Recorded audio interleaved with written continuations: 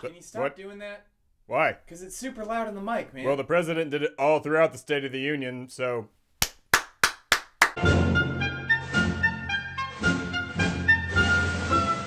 Hello, America! It's me, the Bastard, host of America the Podcast, Season 2, out now in all podcast directories. Here today to give you my reaction to the president's very first State of the Union address. My apologies for the wrinkly state of the flag behind me. The flag and I got drunk during the State of the Union, and the flag is still recovering from a hangover. Isn't that right, flag? Good deal. And here is my reaction. Just kidding. President Donald Trump's very first State of the Union address went as expected. He relayed nationalistic rhetoric, showed every human political pawn that he could, and even clapped a lot.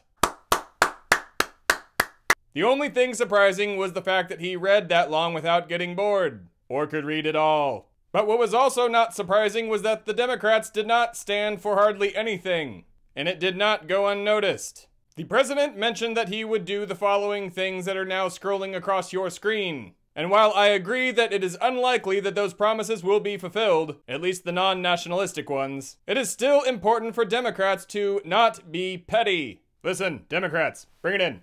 Bring it in. You with me, Democrats? You here? Hear my important words. Listen, Democrats.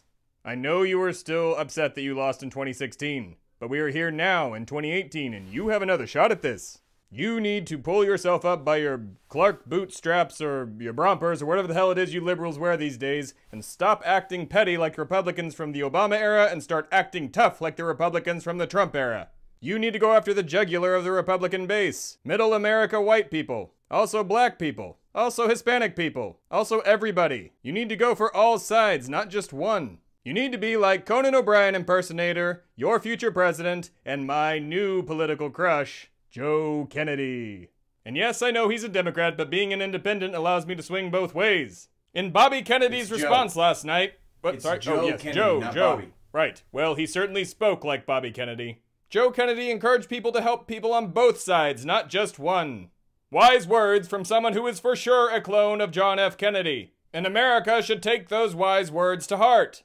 America, it is 2018 and the primaries are just over a month away. Meaning a lot of Senate and House seats, both state and federal, as well as governorships, are up for grabs. This year, a record number of women have registered to run. It is your responsibility to educate yourselves on the people running. And I encourage you to educate yourself on both sides. Democrats, read about Republican candidates. Republicans, read about Democratic candidates. Know your enemy, and maybe you will make a new friend.